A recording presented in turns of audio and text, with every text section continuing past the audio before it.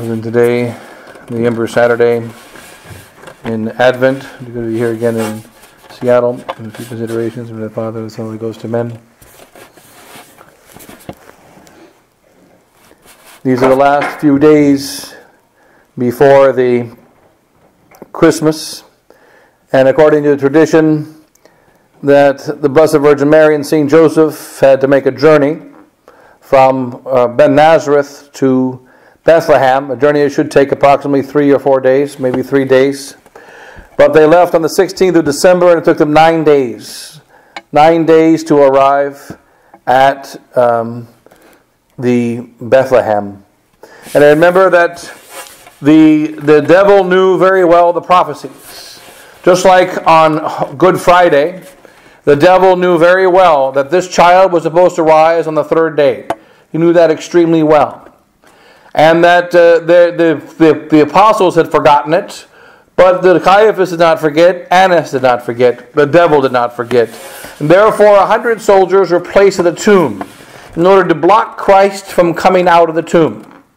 And so that there was a blocking of Christ to come out of the tomb on the Good Friday at the end of his life, so that he wouldn't rise on Easter Sunday, and soldiers were placed there. So likewise at the beginning of his life, the devil knew very well that this child was supposed to be born in Bethlehem. Remember, it was Herod that was asked by the 3 kings, where is this child supposed to be born? Because they could no longer see the star once they arrived in Israel. And they looked it up in the Old Testament, because they didn't remember as they should, and said, this child shall be born in Bethlehem. So the devil knew very well the child was to be born in Bethlehem. And the child was about to be born. And therefore he did every single thing that he could do to prevent St. Joseph and the Blessed Virgin from arriving at Bethlehem. Every possible blockage that could be made, he made. And hence a 3-day journey turned into a 9-day journey. And that everything was done to frustrate that journey. Well, we had to sell whatever money, we get whatever possessions, the money they had to stay had to be spent, and all the difficulties and obstacles they ran into, one after another. The devil put every possible obstacle to prevent Christ from being born in Bethlehem. And what was the spirit of St. Joseph and the Blessed Virgin Mary during this journey? Because in fact, it was not only the journey of the Blessed Virgin and St. Joseph. It was a journey of the human race.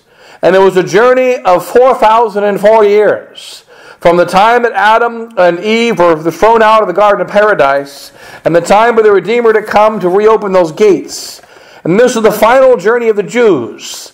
They're going, the Jewish mother, the Blessed Virgin Mary, the Jewish foster and virginal father, the St. Joseph. They are traveling in the name of all the Israelites. 40 years they would cross the desert. So many difficulties they would run into. It took them 40 years to cross the desert.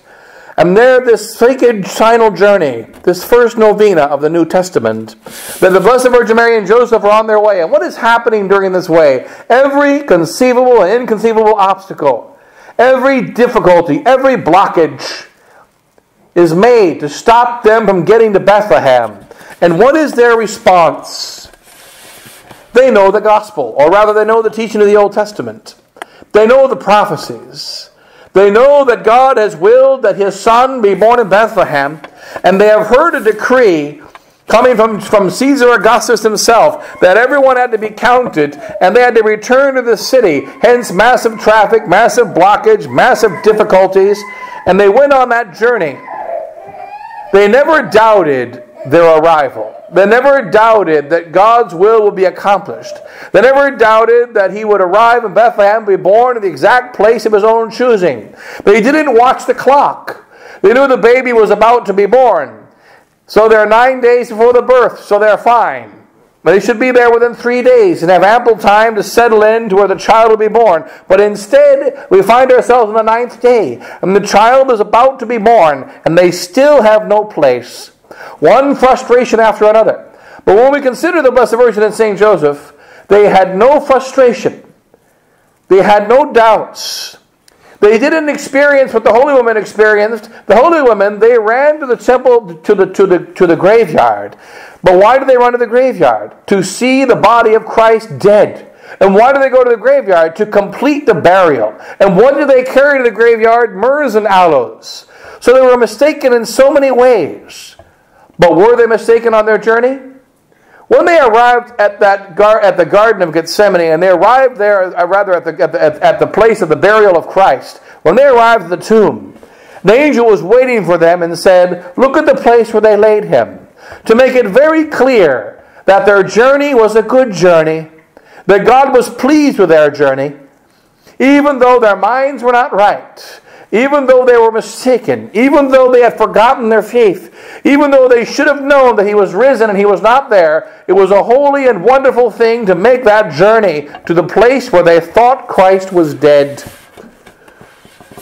But the perfect journey was made by Saint Joseph and the Blessed Virgin Mary, when they knew this child is God. And when they were walking on the way, experiencing so many demonic obstacles, they were not frustrated. And why not? Because St. Joseph saw and felt that the presence of God in the tabernacle of the Most High. He was there in the presence of God made flesh, right there inside of the tabernacle of the Most High, the Blessed Virgin Mary. And this tabernacle was walking with him. And the devil did not like it. And the devil noticed very, very much how this woman, this Eve, this new Eve, this Mary, that she's so much more beautiful and so much more powerful and so much more filled with grace and so much more perfect than the first Eve was, who was made most wonderful, most beautiful, most filled with infused virtues, most perfect. And then the devil thought there'll never be another one like Eve. And he discovered this little girl Mary, she's so much more than Eve ever was. When Eve was created perfect, she was nothing compared to this woman. And the devil was scared, and he tried to stop her from arriving at Bethlehem. And Joseph, he was greater than Adam. Joseph was much better than Adam, stronger than Adam, wiser than Adam, braver than Adam, more holy and supernatural than Adam. And Adam had infused virtue and was created most perfect. And he was amazed. How can Joseph come out like he is? How can Mary be like she is? How is it that all the devils are making so much noise around them and so many assaults are being made and they remain calm and they rebuke the devils and they are not at all disturbed because their focus is on Christ and their focus is on the goal. They are going to arrive at Bethlehem and the child is going to be born. And he is going to be born in Bethlehem according to the prophecy, and the devil will not be able to stop it. And they need not worry. They need not be disturbed. And they teach us about the journey of our Holy Mother, the Church. The Church is traveling down 2,000 years. And it is traveling until the end of the world. We are traveling men. We are wayfarers. That is why we tell the people always, what is on the altar? It's a tabernacle. It is not a permanent thing. It is only a tabernacle. What's a tabernacle? It's a tent. What is the essence of a tent? What are the characteristics that make a tabernacle, a tent? A tent is something that you build tonight so you can take it down tomorrow. It is not something built in order to stay up. A tabernacle is something you build tonight in order to take down tomorrow, and it's something you're going to carry with you. And at night when you stop, you're going to build the tabernacle. In the morning, you're going to take it down. And you're going to walk to the next place, and you're going to build the tabernacle, and you're going to take it down. And hence the church, no matter how much stone in its cathedrals, we always note that on that altar is not stone. The altar may be made of stone, but on that altar is a tabernacle. On that altar is a temporary dwelling place, a symbol for a brief time, for Christ to dwell as he travels, as he passes through this world, to remind us that we are only traveling. Oftentimes we want to stop along the way. We want to make heaven on earth. No, this is not our heaven. Our heaven is in heaven. And we have to walk along this path, walk along this world in order to get to heaven. And there's going to be many difficulties, many blockages. But what is the devil doing when he blocks? The devil knows very well this man is going to rise on the third day, and he wants to stop it. He knows very well this child is going to be born in Bethlehem, and he wants to stop it. And he puts every blockage that he can in the way, but he cannot impede. He cannot stop the will of God. And we must recognize this remains true in our days. remains true in this 21st century. It will remain true until the very end of time. The devil cannot stop the movements of God. He cannot stop the movements of the saints. He cannot stop the movement of faith. He cannot stop the movement of the just. He cannot stop those that are doing the work of God. He can place any obstacle that he wants, but he cannot stop so long as we remain faithful, so long as we persevere in faith, so long as we remember they are walking with Christ, and so long as we keep Christ inside the mind, Christ inside the heart, the unblemished faith, then we walk with that faith and we build tabernacles. It's tiring to build a tabernacle because you build it and the next day it's taken down. And you build it again and the next day it's taken down. And you build it again and the next day it's taken down. But then you discover you're in a new place and a new place and a new place, and that place is closer and closer and closer to the destination. We know that each day we're closer and closer to the final judgment. Each day we're closer and closer to the victory of the church triumphant. Each day we're closer and closer to the victory of the Blessed Virgin Mary. Therefore, make another step, make another move, continue on the journey, and be not surprised that there are many, many noises that come from the devil, many, many attacks that come from all sides. Be not surprised at that, but stand firm. We have to stand firm. Remember that sacred journey of 9 days. It shouldn't have been 9 days. They arrived at the end. There's no place. But they never got frustrated. They never got disturbed because they realized God is the one in charge. And when they were finally in that cave, and not even in the house, they were finally in that cave where that child wished to be born. Look at this most magnificent cave. They could also be disturbed that here we are. The mother of God, and the foster father and protector of God made man. And we couldn't find something better than a barn of animals. Couldn't find something better than a cave. We knew for thousands of years the child was to be born in Bethlehem. We knew for the last 9 months the child was to be born in Bethlehem. Why didn't we come here earlier? We should have done things differently. We should have done things differently. We shouldn't have done things the way we did. There's going to be an embarrassment for all time that we didn't prepare. No, they didn't think any foolish thoughts like that. They recognized that they followed the will of God. They followed the commands of providence. And they saw the beauty of that cave, and the beauty of the straw, and the beauty of the animals. They saw the beauty of that place, that this is the place where God for all eternity wished to be born. This is the beachhead that He wished to establish Himself on the earth. And from this place, He will go out from that cave. He'll go out from that crib of Nazareth, of Bethlehem, and He will go and conquer the entire world. And He is going to begin His rule as the King of Kings from this place. 3 kings will come to adore Him right away in the beginning. But there are not going to be great disturbances in St. Joseph as the Virgin when they run into trials and tribulations.